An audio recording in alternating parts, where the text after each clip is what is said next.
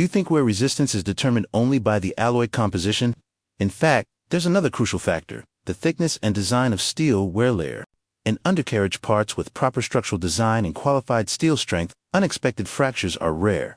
At this level, the real competition is wear resistance. Many customers think wear resistance is closely tied to steel strength, but in fact, strength resists force and deformation. Wear resistance depends on the abrasion rate of the steel surface. The key is whether the expected wear area can be precisely heat-treated to form a special wear-resistant layer.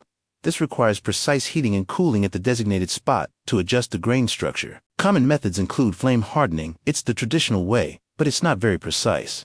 Medium-frequency induction is advanced, accurate, and energy efficient. And it's the go-to technology in construction machinery and the automotive industry. Medium-frequency induction works through electromagnetic induction. The current flowing through the coil generates a magnetic field that precisely heats the target area. Still looking for undercarriage parts with advanced heat treatment?